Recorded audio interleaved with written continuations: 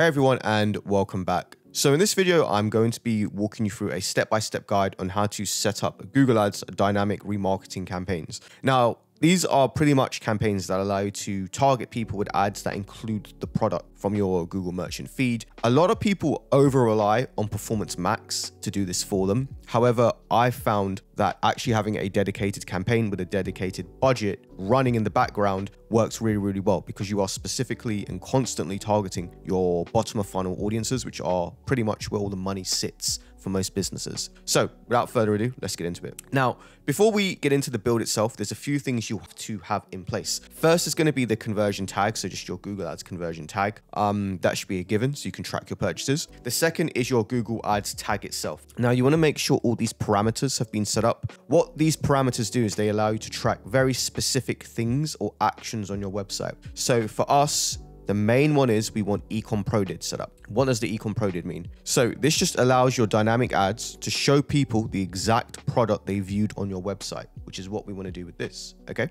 So you want to make sure this is set up correctly. The way you will know that is you'll see it's getting hits. So it should be having a certain amount of hits yesterday, 7 days, and there should be a certain percentage of all hits. This should pretty much marry up with the sort of traffic you have in your website. Let's say you get 1,000 people a day. This probably makes sense to have around 211 viewing products specifically, right? So again, you want to make sure conversion tracking is set up. You want to make sure that the tag is set up with all of these parameters firing. Okie dokie. Next thing you want to do is make sure that your Google Ads account is linked to your Google Merchant Center account, right? Because what we're doing is we're pulling in our product feed from our Merchant Center into the ads. So if these two are not connected, it's not going to work. And again, it's really simple to do that. You can just go to connected products, link your Google Ads to your GMC, and you're good to go. Lastly is we're going to need to set up our audiences. Now you can find the audiences in tools, shared library, audience manager. Now, because this is a retargeting campaign, we want to test a variety, right? So pretty much the way you can do this is by clicking on the blue plus, clicking on website visitors, and you can go to the segment members, actions here and segment members, and set up your audiences. I would suggest setting up a few variations to test in different ad groups of this type of campaign.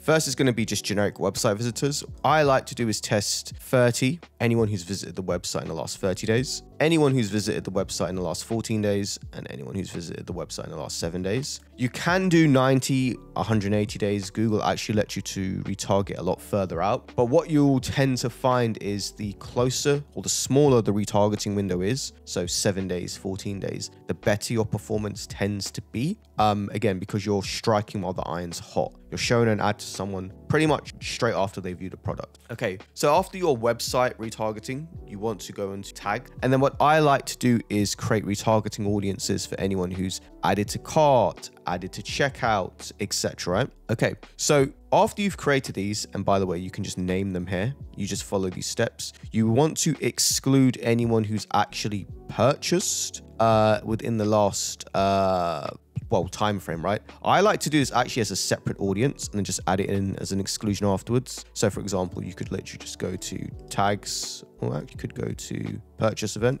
and then just exclude it like this. And then you can just add it in as an exclusion afterwards.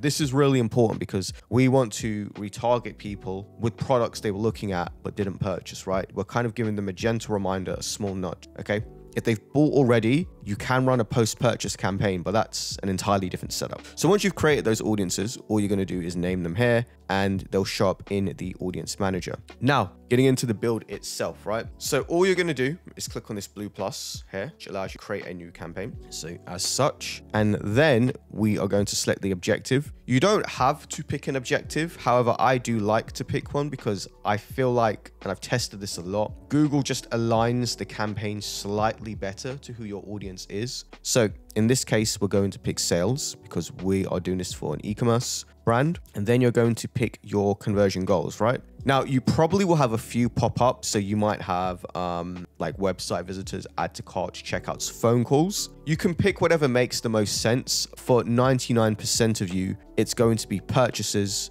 That's what you'll want to choose as your conversion goal, because the purpose of this campaign type, which is dynamic remarketing, is that we actually want to run ads to people who are have viewed a product but haven't bought yet, and we're trying to get them to buy.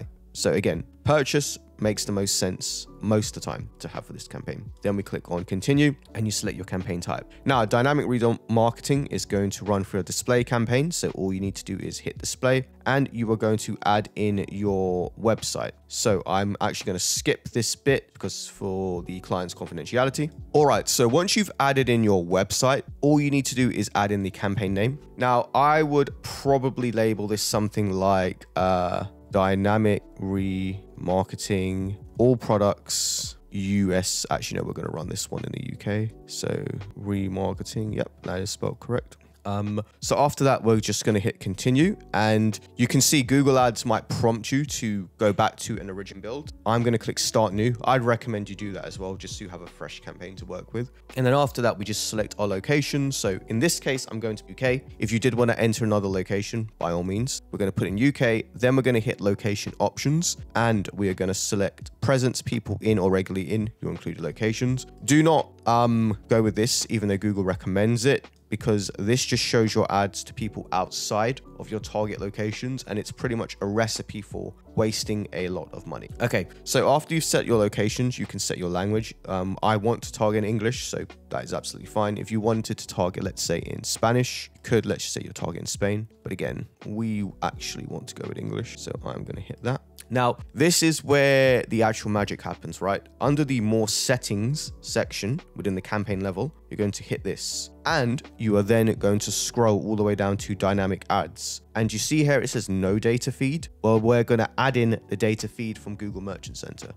So all we need to do is click on this and then we're going to click on use dynamic ads feed for personalized ads. And we're going to select this. And then all you need to do is select your data feed and add it in. So all we're going to do is select the data feed and what Google will ask if you don't want to have a filter or you want to apply a filter, right? Now, all this means is, do you want to run all products or do you want to filter down by specific products? Now, as a best practice, I found it makes sense to just target all products because again, if somebody was looking at a product and didn't buy, they've probably expressed a certain level of interest. So it makes sense to put it back in front of them where they're more likely to buy. However, if you want to narrow this down and filter your products by, let's say, the highest value, highest margin, highest conversion rates, that's totally valid and makes a lot of sense. So by all means, you can totally do that and you can test it. We do that for a lot of our clients as well, and it works really well. But if you wanted to just apply no filter and have it running as normal, totally fine. So after this, you are just going to hit next and you are going to plug in your budget. So I'm just going to put in 50 British pounds. That's probably like 70 US dollars. And that's a daily budget. And after this, we set the bid strategies. Now, my recommendation is always, as this is the e-commerce space, we want to use a conversion value bid strategy. That way, Google is optimizing to get us the highest value customers. So customers that are going to spend the most money, as opposed to just a high quantity of customers, which don't necessarily spend a lot of money, right? You would probably rather have 5 customers spending $1,000 each than, let's say, 100 customers spending like $10 each or something like that.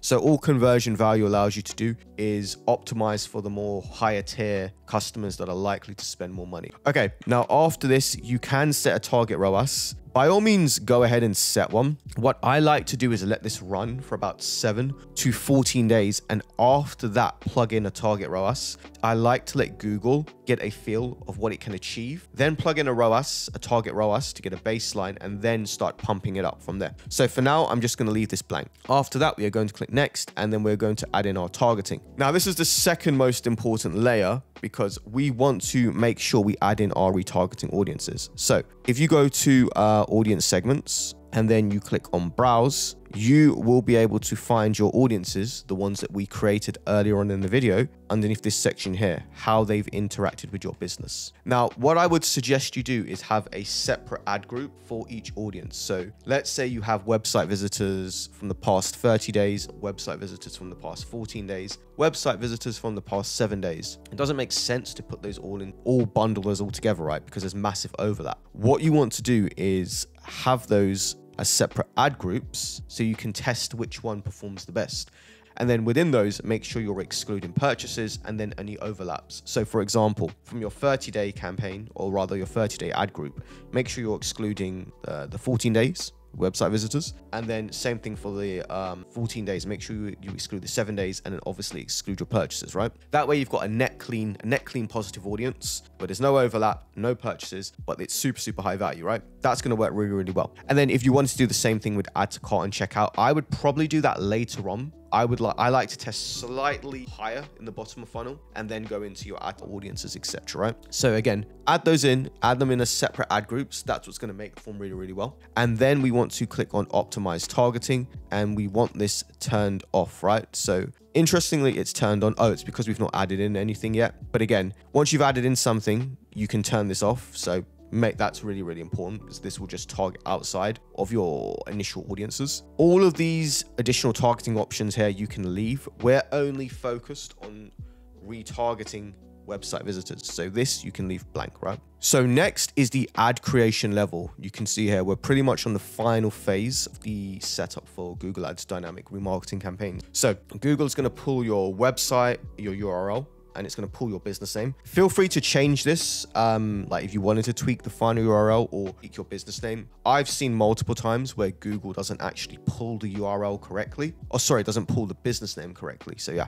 So after you've added in your final URL and your business name, you just need to add in your images. Now, as this is a remarketing campaign, you want to make sure your images align with the intent of your audience, which is a remarketing audience. So by that, I mean, make sure your images are brand heavy. People should be able to see your images and recognize it's your brand straight away, right? Like if you saw a McDonald's logo or a Nike logo, right? You would know pretty much instantly who the business is, because that you've already interacted with the brand so many times. Same principle here, right? Now, when it comes to the copy, the same thing applies. You want to make it brand focused, but also you want to call out the fact somebody has actually been on your website already. So you want to, for example, I like to say, forgot something, your basket is waiting. I like to use copy like that. It's a little bit cheeky, a little bit forward, but it works really well. Say things like, hey, we're still waiting for you. Forgot something, we miss you. Use copy like that, where you're actively calling out that the person's been on your website but hasn't fulfilled a purchase order yet. The last thing I want to mention on copy is any discounts you have. That's just going to push your conversion rates through the roof. So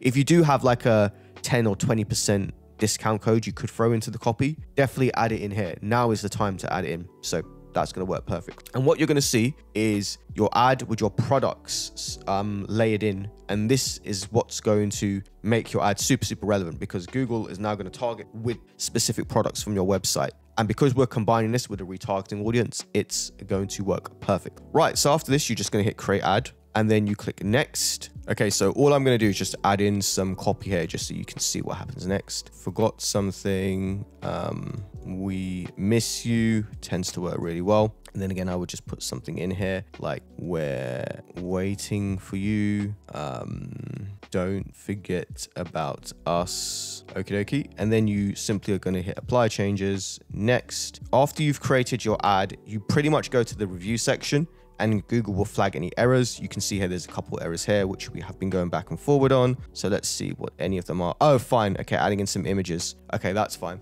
As this is a dummy campaign, I'm not going to actually add in any. But once you've added in your images, you can simply hit publish. It'll show up at the bottom here, and your campaign should be in review for about 1 to maybe 3-4 hours and be live. So I hope this video was really helpful. Any questions, please do let me know. Free Google Ads course in the description. I'll see you in the next one. Bye-bye.